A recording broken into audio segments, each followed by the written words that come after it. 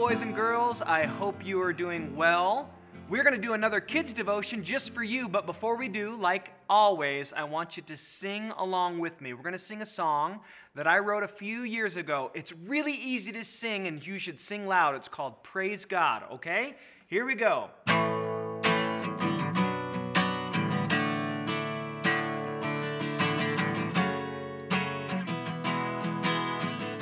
Okay, praise you, Lord, for you are good. Praise you, Lord, for you are good. Your faithful love endures. Your faithful love endures forever. Sing it again. Praise you, Lord, for you are good. Your faithful love endures forever. Praise God. Praise God. Praise God. I will praise you, God. Praise God. Praise God. I will praise you, God. Let's sing it all again. Here we go. Praise you, Lord, for you are good. That's right. Your faithful love endures forever. Say it again. Praise you, Lord, for you are good. Your faithful love endures forever. Praise God. Praise God. I will praise you, God. Praise God. Praise God.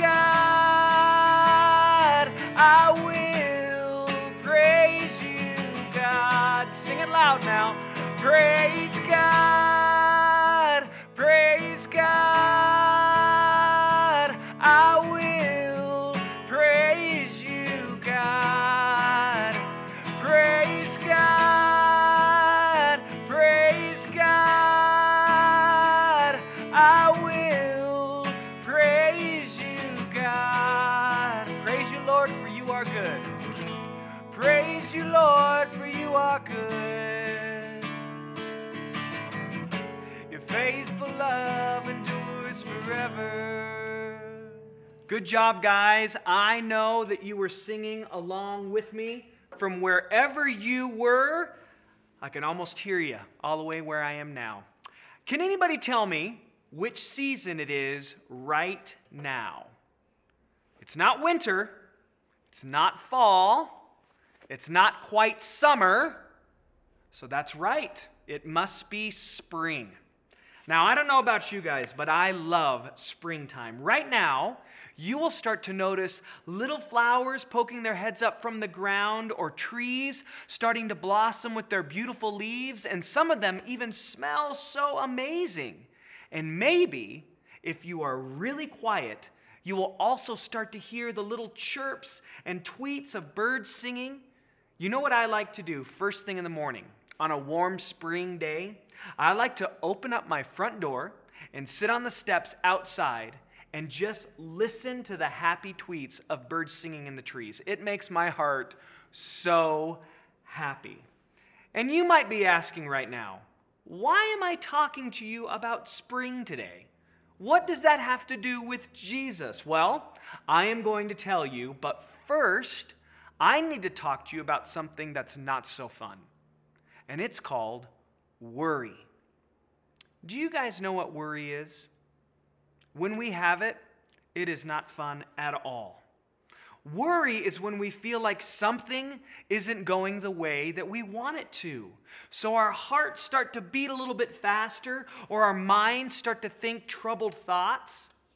Maybe you've been worried before when you can't find your favorite toy. You can think to yourself, where did it go? Will I ever find it again? What if it's lost? What if it's broken? Or maybe you've been worried when you've seen dark, gray clouds in the distance, or you've heard thunder, and you think to yourself, am I going to be okay? Am I going to be safe? Or maybe some of you just like so many grown-ups have been worried when they've heard about something called the coronavirus or something called COVID-19. Or you can be worried when you see people with masks on their faces and they seem to be washing their hands all of the time. I know that can make me feel worried sometimes. I can worry to myself, am I going to have to stay inside forever? Will I ever be able to play at a park again? Am I ever going to be able to do fun things like I used to do? Guys, worry can weigh us down, can it? It can make our hearts beat fast and our minds think heavy thoughts. And sometimes worry can make us feel a little scared. But there is great news. Do you know that Jesus has taught us in the Bible all about worry? I'm going to read to you some of my favorite verses out of the book of Matthew, chapter 6. First, I want to read to you Matthew 6, verses 25 through 27. And this is Jesus talking to you and to me. Here's what he says. That is why I tell you not to worry about everyday life. Whether you have enough food, or whether you have enough drinks or enough clothes to wear, isn't life more than food and your body so much more than clothing? Look at the birds. They don't plant or harvest or store food in barns, and your heavenly Father feeds them. And aren't you far more valuable to Him than they are? Can all of your worries add a single moment to your life? That's what Jesus said. Guys, God does not want us to worry about what we eat or what we drink or anything else like that, because God tells us He will take care of us.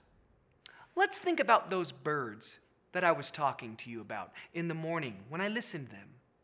They don't worry about what they're going to eat at all. But every day, when those birds wake up, they are going to find the food that they need or the insects that they need to eat. God does not let those birds go hungry. And since you and I are God's most precious treasure, then He's not going to let us go hungry either. God takes care of you and of me. Worrying is not going to add any time to our lives, but it will only take away from the time that we can spend enjoying all the awesome things God gives us to enjoy. Let's keep reading out of Matthew chapter 6. These are the verses 28 through 30. And again, this is Jesus talking to you and to me. Jesus says this, "And why worry about your clothing? Look at the flowers of the field and how they grow. They don't work or make their clothing, yet King Solomon in all of his glory was not dressed as beautifully as they are. And if God cares so wonderfully for wildflowers that are here today and gone tomorrow, He will certainly care for you."